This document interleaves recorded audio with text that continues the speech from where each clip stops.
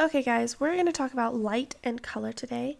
Light first. So, there's two different types of light. There's natural light and there's artificial light.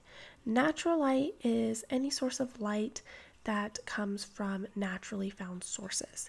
So, the sun, fire, and stars, all of those are natural light sources. Artificial lights are any source of light that comes from non-natural sources. So your light bulbs, your light strips, your phone screen, for example. Natural light really depends on a few things. So number one, your window positioning. We are going to talk about this in the thought of living in the northern hemisphere because that's where I currently live, that's where you currently live. So if we have our windows positioned in the south side of our homes, this is going to let in a lot of natural light during the day. And that's really great because you can save on your electricity bill, and natural light just makes people happier. If your windows are positioned high, it will bring light and heat in. This is really great for the winter time. If you use mirrors in your shadowed areas, you're going to welcome light in. And bright colors and finishes really brighten up a space. Artificial light has 5 different types. There's ambient, task, accent, informational and guidance, and decorative.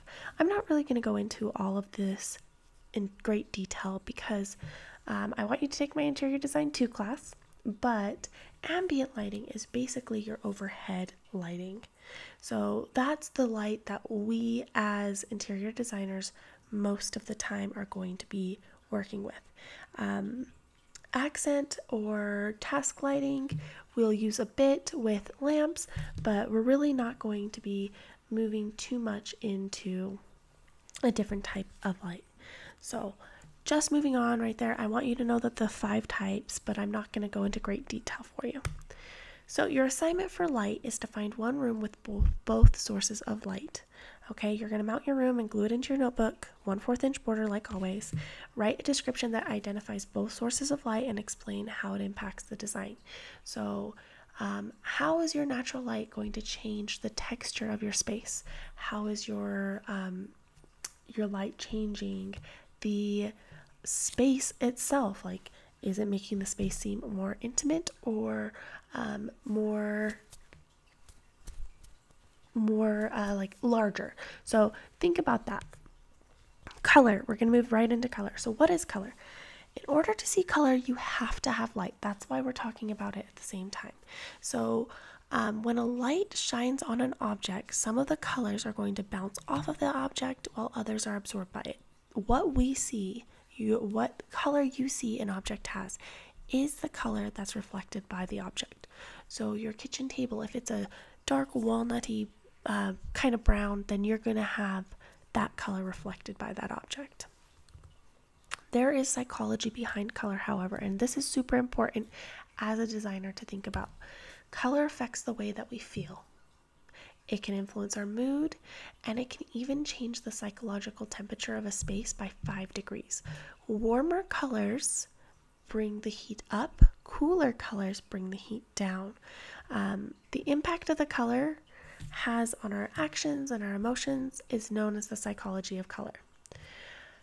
We are surrounded by the influence of color all of the time, okay? Literally all the time. So that's really important to note. The imperial color of China is yellow because it has religious significance, okay?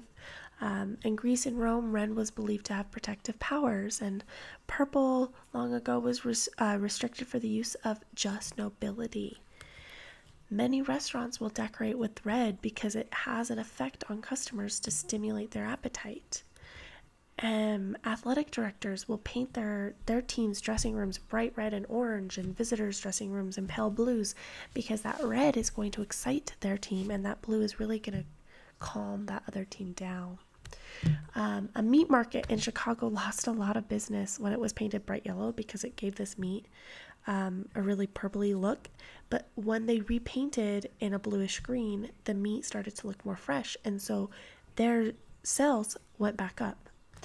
What I want you to do is make a collage of your favorite color. this will serve as our Unit 3 title page, so you want to make sure that you have all of your assignments, including your review, glued into your Unit 2 before you start this.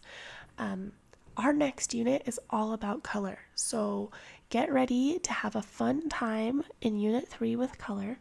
I'm excited. It's my favorite unit to teach for Interior Design 1.